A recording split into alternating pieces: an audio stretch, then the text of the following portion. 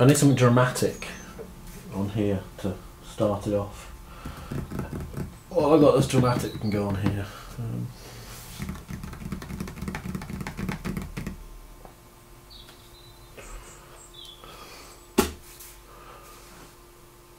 No, that's not dramatic, is it? So, I went out shooting with Mark. Because this is the world of YouTube. He's Air Gun Gunner. That's right, yeah, Air Gun Gunner. He's got a permission somewhere. He invited me along because I dispatched all the rats here, and I got what I deserved, which was nothing. He got a couple of crows, a couple of pigeons, and a rabbit as well. And I think he was a bit concerned that I was a bit dejected. Obviously, I wasn't because I haven't put the time in as he has. So he was lasing time. So he was laser range finding stuff, adjusting his sights and stuff, and I wasn't doing that. So I don't think I'm at that level, as it were. Then he went away and I said, Ryan, I'm going to put more work into this because it's, well, for the amount of work he puts in, I need to put in some work as well to get myself sorted. So the first thing that I needed to do was work out where right. So what I'm gonna try not to copy all the words that I've heard on YouTube because I don't know what people are saying. So what I'm going to try and do, I'm going to try and understand the principle of it and explain it in my words how the principle works and how I've worked it out. And I'm sure it's weighted, but I don't use the same thing. So the first thing you have to realise is obviously from the barrel itself. I'm getting a battery low warning on my camera. So from the barrel itself, when the pellet leaves the barrel, I'm going to tell you something that's going to blow your mind. So 2 pellets, 1 pellet, 2 pellets. So if I take, so you got to get your head around this first. If I take these 2 pellets, let's call this one A and this one B. So A, I load into my rifle, okay, and B, I hold at the same height as the barrel of my rifle, okay. Now I fire the rifle and drop pellet B at the same time, okay. Now, because of gravity, both these pellets will hit the ground at exactly the same time, okay. Obviously B will fall in a straight line this way, so that's the path B will take, and A will have its trajectory this way, but they will both hit the ground at the same time. Yeah? So once you get your head around that, you know that the pellet that fires from your barrel is always falling towards the earth. And you've got to adjust your aiming point depending on where that falling to earth arc is, okay, depending on where your target is on that arc there. That's how I kind of got my head around the concept of the two. And that's why you need to know how far something is away from you to adjust your aim point. Okay, this is how I went about it.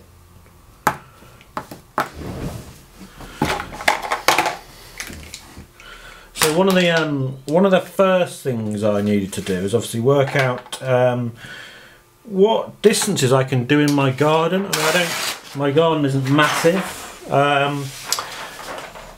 and one of the other issues was isolating the gun from me. Because I don't think there's any point zeroing your weapon if you're kind of not removing all of the variables. So you've got to be as still as possible. Luckily, as well as getting it on a bipod, I went a little bit further than that and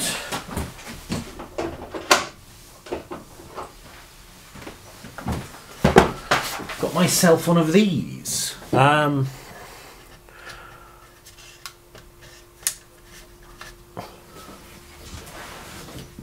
This is a K-zone shooting rest. Last thing I want to do is obviously try and zero the weapon and get all my ranges sorted for future, and for that to be on a quite a dodgy basis, you know. So this allowed me to kind of take myself out of the equation, take any errors I might make out of the equation. After I did it with this, I did do a check, a 3-round group with on the bipod, and it was fine. I probably didn't need that, but yeah, hey. But this isn't, you know, it's very plasticky. There's a lot of stuff here. Not too expensive, and all these bits come in 2 halves, so you can, before you put them together and screw them together, you can fill the bottom half with weight, so it's quite a decent thing.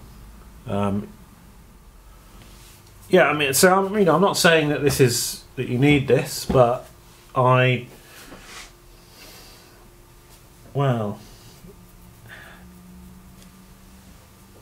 probably wouldn't have bought this, if I'm honest. I wouldn't buy this. There's no, unless you're doing this every day. I don't really see the point in it. The bipod worked, did its job, so I don't really. Yeah, if I had my time again, I would not have added this to the basket.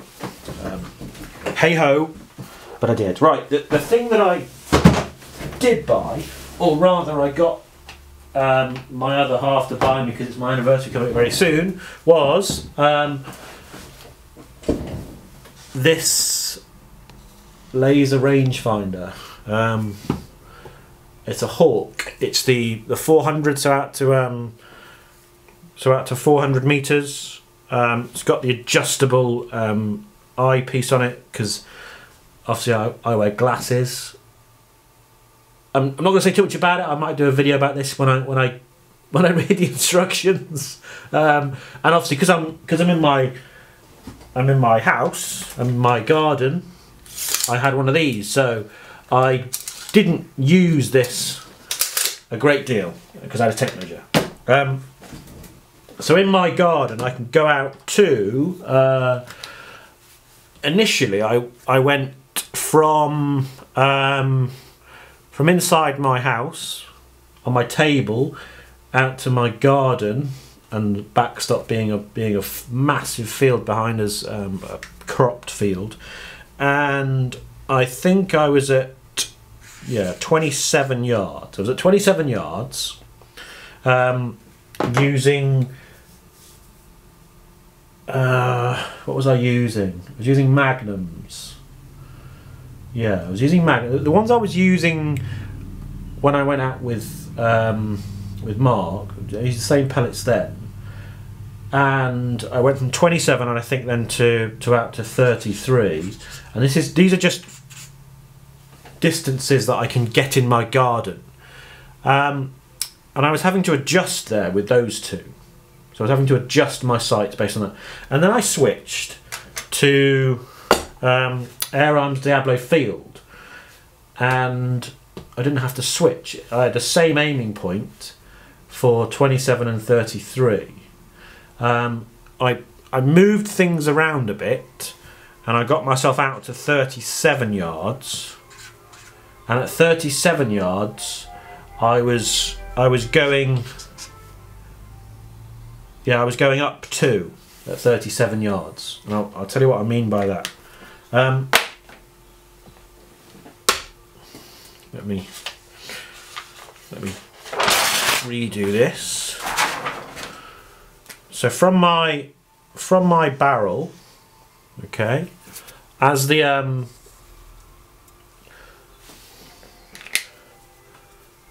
pellet leaves my barrel with those Diablo fields, there's not a great deal of loss of height, so the trajectory kind of falls off much later on with those Diablo fields. Might way less, or I'm not quite sure.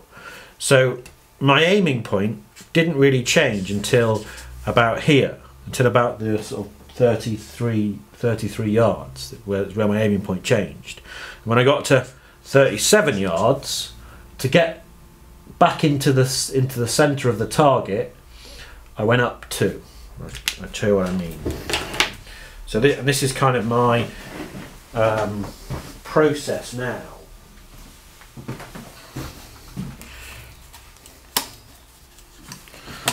So on